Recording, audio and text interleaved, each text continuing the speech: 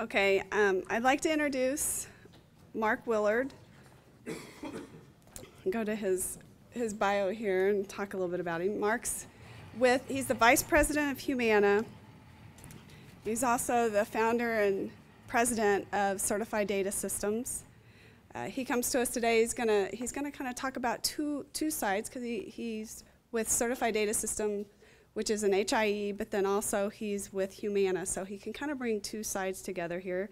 He'll also be part of our HIE panel that we'll all be able to ask questions of, and the panel will be immediately following Marc. Marc's been a successful technology entrepreneur, first founding ColorPass Corporation in 1989, a pioneer complex digital imaging. In 2004, while working as an entrepreneur in residence at Rico Innovations, Marc recognized that the absence of meaningful hospital-physician interoperability was negatively impacting the cost and quality of patient care in the U.S. and founded Certified Data Systems. Through extensive research, several significant technical achievements, and adoption of technology from other industries, Marc developed a straightforward solution to connect health systems and ambulatory clinics using an edge server application. Today's certified solution enables health systems system clinic interoperability at over 100 health systems and thousands of providers throughout the U.S. Following Humana's acquisition of Certify in November 2012, Marc assumed the role of Market Vice President responsible for Humana's HIE and ACO initiatives and continues to lead Certified Data Systems as founder and president. Marc holds an HND in electrical engineering from Surrey University in England. Thank you, Marc. Welcome. Thank you. I do have a little bit of an accent, much like you guys do as well, and I tend to speak a little quick. You can slow me down. Before I get into the big bag payer, I do want to talk a little bit about my experiences in the HIE business and kind of taking off where Rob left off. It sounds great on paper, all these achievements that Certify's made, but I have to tell you, it was one of the most agonizing journeys of my life, trying to get all these different IT vendors to connect and work together with a common goal of quite simply sharing patient information. And that challenge still exists today, and I believe this industry, and certainly groups like HIMSS, has to really help promote the non-siloed approach to even the largest vendors out there. And my role for the last 8 to 10 years has just been to try and blow those barriers down, find ways of removing bureaucracy and politics, and allowing, for the good of the human race effectively, the common sharing of data. And it has been an incredible challenge. Humana approached my company actually a number of years ago and became very interested in how can they use this kind of IP to connect their consumers, their members, and ultimately their patients. And at first thought, I thought to myself, well, is that going to be a good or a bad thing? And ultimately, I think it's a great thing. Let me find the clicker. Which one is it, this one? Yeah, perfect. Hopefully everybody's heard of Humana. I mean, vast majority of their business is in the Medicare, Medicaid space, about 70%. They're based in Louisville, which I'm just learning to pronounce now. Their whole goal is to transition from what people think they are, which is a payer, an insurance company, to a health and well-being company. And if you do a little research on Humana, you'll find out many years ago they actually started in the hospital business. And so it's kind of back to the future for these guys. They're pretty interesting because if you look at their business model, they're much like a utility. Their margins are all capped, which means that it's not all about trying to keep the profits. It's all about trying to offer great health care, and it's all about trying to lower the costs. Certify was acquired in November of last year, and the role of Certify is basically to go out and connect all of Humana's members. And in front of us, we have a tremendous journey ahead. We have about, in the next 18 months to 2 years, sorry, maybe 3 years, about 1,600 connections, which could represent tens of thousands of individual providers.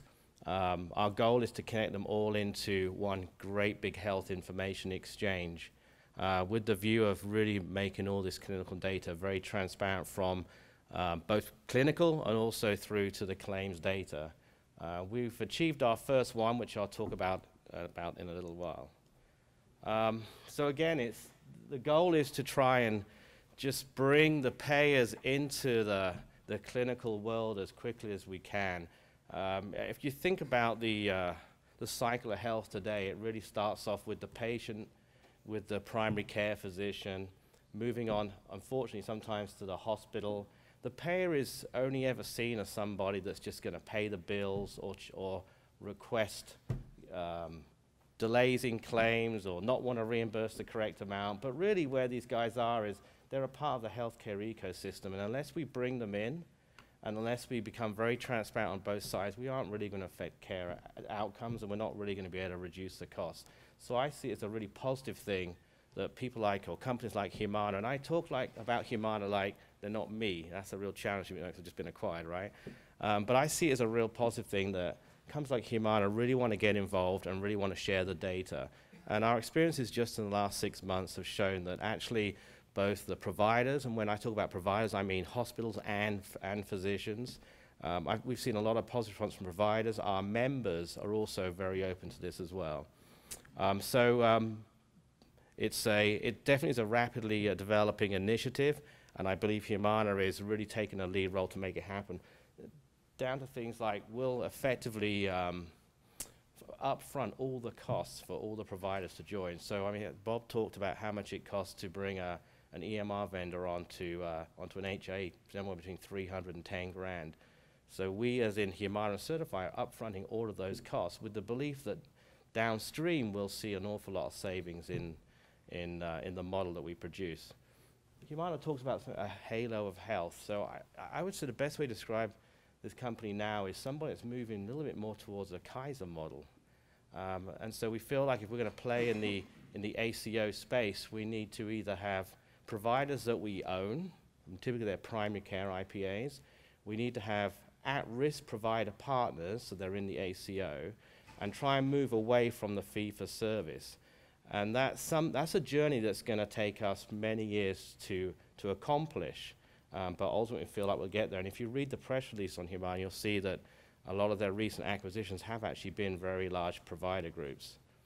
The power of doing this is we can present all the data. If we can become involved in the ACO, we can help present all the data at the right time to the person that needs it the most. And that typically is the primary care physician at the point of his first encounter. And that's a blend of clinical data and claims data. We're not trying to hold the information. I think Bob mentioned the beautiful thing about Certify is we're a federated play. So we're not trying to create a silo and say it's all of my data. We're trying to share it as and when needed. And if it needs to stay in your practice, it stays in your practice. So it's a very easy way of getting people to get on board with this whole concept of an HIE or an ACO and not feel like somebody's looking over their shoulder trying to collect the information. And really, all we're trying to do is promote this thing we call lifelong well-being.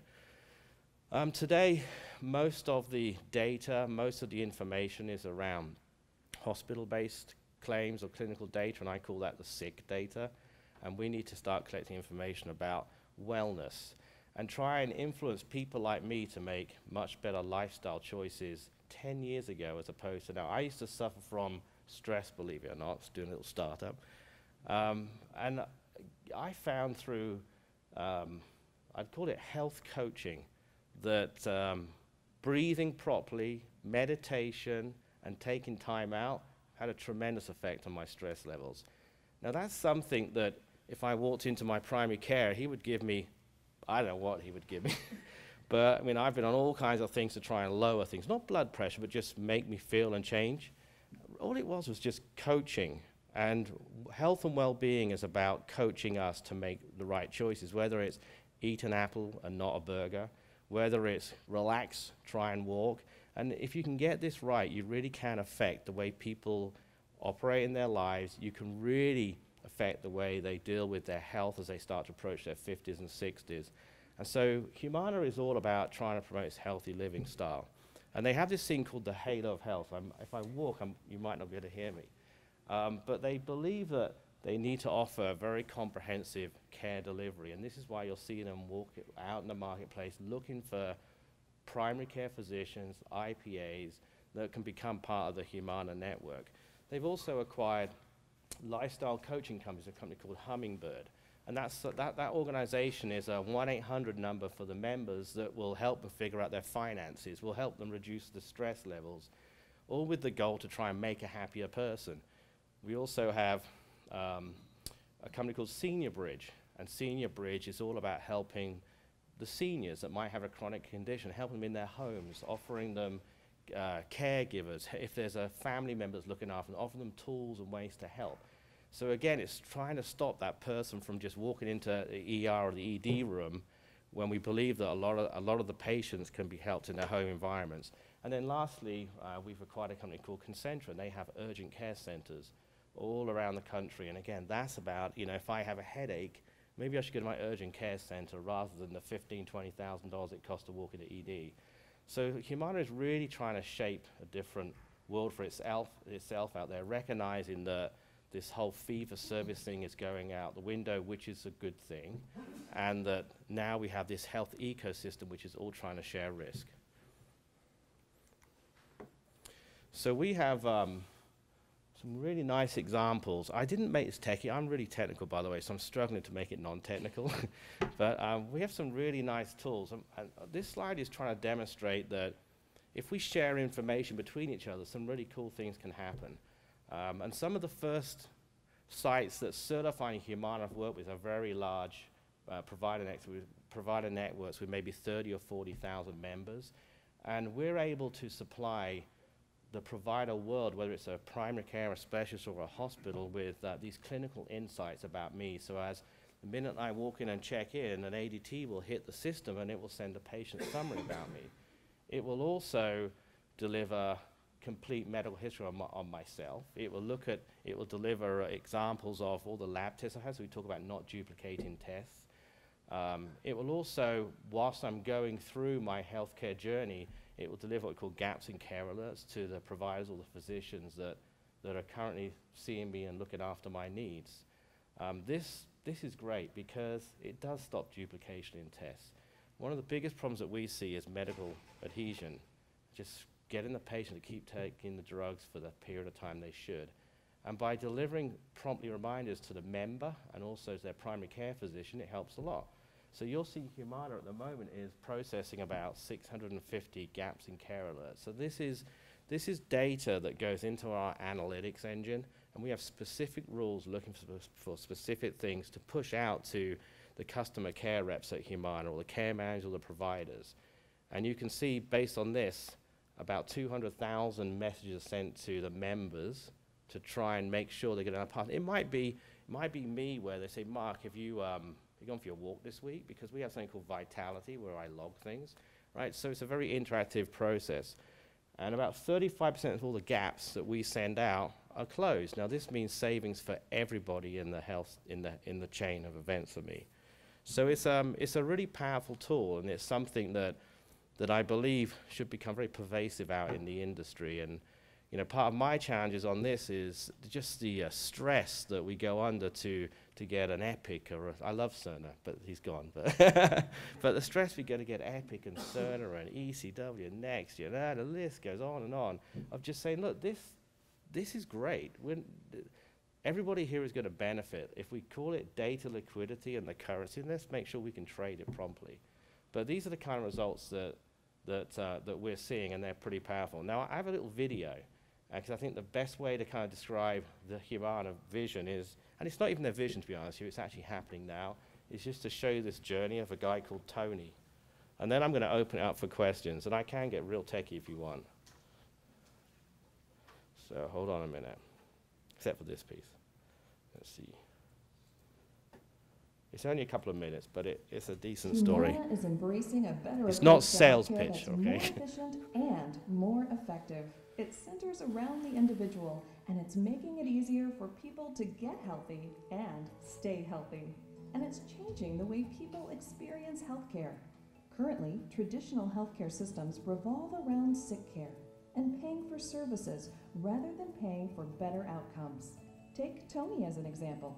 He's a busy guy who is overweight, he doesn't really eat right or work out, and he's never paid much attention to any of the wellness programs he's been offered. Oh, and he's a smoker too. Tony does have chest pain on occasion, and he's even gone to urgent care centers because of it. But it always turned out to be nothing major. One night, Tony's chest pain is worse than ever before, and he decides to go to the ER. Because the ER doctor doesn't have any of Tony's medical files, he runs a variety of tests and brings in a cardiologist who decides to keep Tony overnight. It's all very scary for Tony, and expensive too. So here are some important questions. What if that emergency room doctor had access to Tony's medical records? Would that lead to better treatment? Humana says yes. There is a better way. And what if Tony had a primary care physician who had been helping him manage his overall health? Could he have avoided a visit to the emergency room? Or if Tony did have to go to the ER, could he get faster, better treatment if his ER doctors were able to consult directly with Tony's primary care physician? Humana says yes. There is a better way. It's called integrated care delivery. Integrated care delivery means that a variety of healthcare professionals are connected by a powerful network of information and armed with insights driven by data. This network enables each provider to offer the best solution for each individual, and the primary care physician is at the center of it all. Humana Integrated Care Delivery goes beyond treating illness. It's designed to help people live healthier lives and plan for a healthier future. It means meeting every person where they are, sick or healthy, and making sure each individual has a positive experience. It's a personal mix of preventive care, emotional support, care programs, education, and online and mobile tools, working together in a 360-degree approach to health and wellness. Welcome to Humana Integrated Care Delivery. Better efficiency and better overall care for everyone, including Tony. So this is the vision that we have, and we're currently executing on it. It's free for the members, the providers. We're supplying all the technology. We use all the standards that Cerner talked about, all the IHE profiles. We like to be able to set up a full bi-directional connection with all the members, all the providers that are involved. We have currently a number of initiatives on the way that as a patient walks in, an ADT message is sent to us. We immediately, within seconds, turn around and send a complete continuity care document back. We aggregate from every other source we have as well, normalize, and create a CDA. When the patient finishes their episode of care, we also receive the clinical information back as well. And the results we're seeing today are actually showing that we can drive down costs an awful lot. And so I'm happy to answer any questions that you might have. I'm not a healthcare policy guy, okay? I'm a techie that's helping connect all the dots for Humana, but I'll go for it. So why don't, if anyone got questions, just speak out. Humana is embracing a better approach. There we go.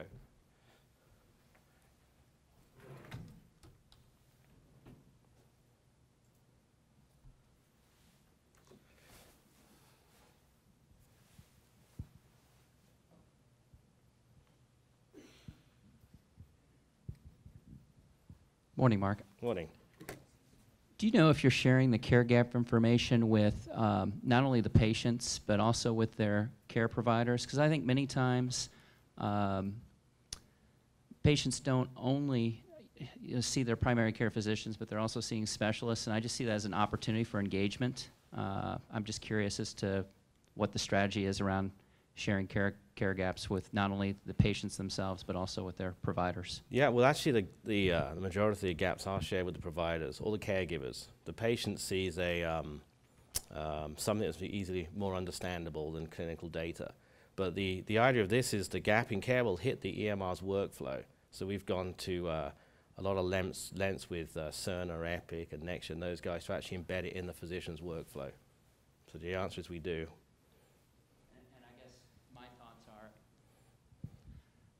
Outside of their primary care physician, so many times maybe they're seeing a specialist or someone outside of their EMR. I mean, there are many times, I'm guilty of this, I don't always see my primary care physician. I just see who I need to see when I need to see them. And I'm just curious, how prolific is that sharing taking place? I understand how the EMR can work to proactively mitigate some of those, but you know, Well, it's everywhere. So if I decide to go see a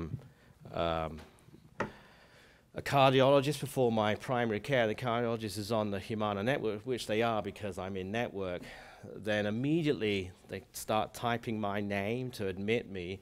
The ADT will come out to us and we'll send the information back.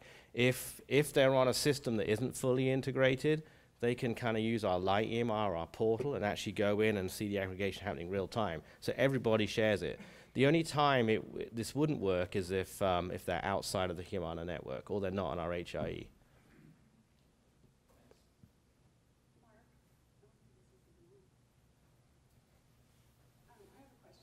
Sure, I can hear you. Okay. Basically, out of all this, how is this affecting IT at the hospital level and the physician level and the work that it's putting onto the current IT staff that's there? It's requiring new skill sets? It's like connecting from the IT folks. It's like connecting to an HIE. So it's using XDS technology. So, for example, to connect to LACIE, it would be exactly the same to connect to Humana. So yeah, it's going to have some impact on them. We did this large Epic installation in 6 weeks, start to finish. That's extreme. But we wanted to prove that it can happen, and we help an awful lot, so we'll supply project management, QA stuff, whatever we need to just take the burden off the IT group.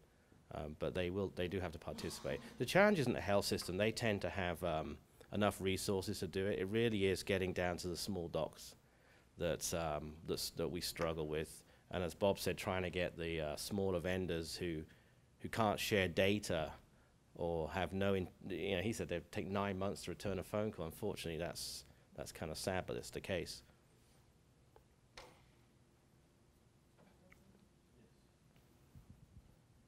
So is Humana reaching out to all of their larger hospital clients and physician networks to get connected? Yeah, they're launching. Because our IT people will have to work with you to make that happen, right? Right. They're launching. They are reaching out to everyone, whether it's large or small. One doctor offices very large health systems. In fact, I think Kansas is on the radar screen as well. But they are, yeah. And we have a controlled project. So my team has Humana's invested over $10 million in us just this year alone to put a dedicated team in place of physician outreach people, project managers, business analysts. I think they're the first insurance company that's doing this. I am just thinking that with limited resources, where I'm working and all of the initiatives that we have going, that get in line. I mean, how are we going to, where's the incentive to move that up, for us, up ahead of all these other projects if we have 85 projects going on? Well, the incentive for you guys is if you're in a risk-sharing partner with Humana, and also the HIT Star Awards as well. And I think as far as get in line, it should really be the case that once you've set up let's call it an IHE or an XDS repository, it should be a lot easier. And part of what we need to do is educate the other vendors out there that they should make it easy. I came out of the commercial insurance world before this, and I connected Lloyd's of London up, all of the brokers on both sides in a matter of 6 to 9 months, the whole marketplace. To do the same thing here in healthcare would take about 10 years. So it's not a challenge here of technology and resources. It's the willingness for the vendors to do it. And what blows my mind is I hear, well, we're not going to connect with you because we don't see why we should. This is a vendor talking to us on behalf of a provider. Well, I want the provider to put his hand up and say, whoa, I'm sorry, but I run my own life the last time I checked. Maybe my wife does a little bit, but so that's to answer your challenge. But if you don't have resources, which a lot of the smaller organizations don't, then we'll put people in to help make it happen. And the vast majority of our time, I would say 90% of it, is outside of the provider's world anyway. It's setting up the information behind the scenes. The last piece is the QA. But it's not easy. I thought it was back in 2004. I was wrong.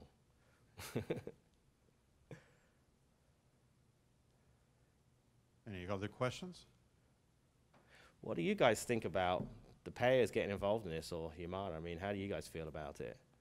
I mean, I've been acquired, right? I mean, I said, when I walked into this industry, the small provider said, the hospitals, ugh.